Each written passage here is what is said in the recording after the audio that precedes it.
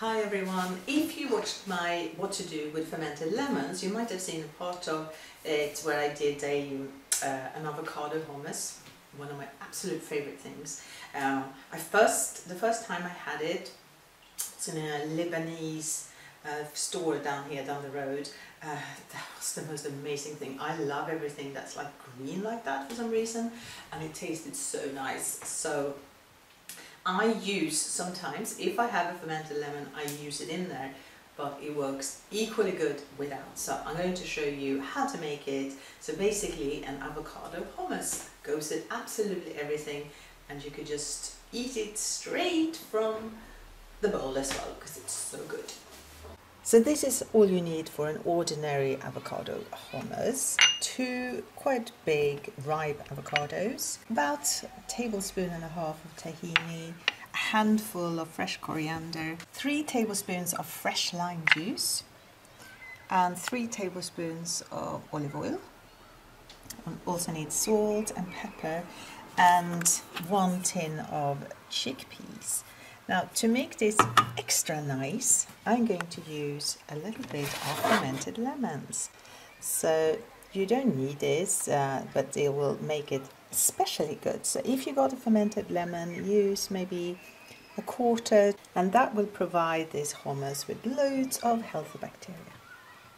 A garlic clove and chili flakes, that's optional, I'm going to put some on top, but you also need ground cumin. 1/4 teaspoon of ground cumin. And then I put everything straight into the food processor. And remember to scrape everything out. The stuff that's really close to the skin, that's where most of the nutrients live. My 1/4 of fermented lemon, and this is really salty, so I will put that in before I put the salt in, because then you can taste and see how much salt you need. Garlic, pepper, a handful of fresh coriander, tahini, about 1.5 tablespoons, 2-3 tablespoons of olive oil, ground cumin, and then we want some lime juice, about 1 juicy lime, I would say. It doesn't matter if it's completely 3 tablespoons, but approximately.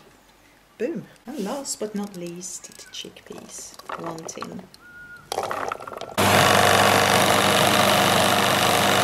And now I'm just going to test it because I need to see how much extra salt I need. Nice. Absolutely no salt. And it's ready. This is one of my absolute favorite hummuses. You get so much. Can you imagine if you bought this in a shop? A, how unfresh it will be, and B, how expensive. Yum, yum, yum. That is amazing. And then I'll put some crushed chilies on top. You can have this with absolutely everything, and now it's also got the hint of the fermented lemons, but they are an extra bonus. So if you don't have that, you know, don't worry, it will taste super nice anyway. And this is the bowl I'm going to eat today. I'm going to put some extra dressing on, and also some black sesame seeds.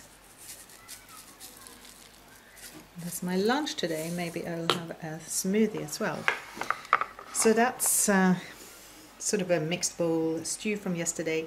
That's the fermented lemon, goes so well with everything. An avocado, tomato salad, just some green leaves, and this is another, it's a cabbage, it's a red cabbage and apple ferment, a little bit of pesto, avocado, and yeah, it's my lunch for today.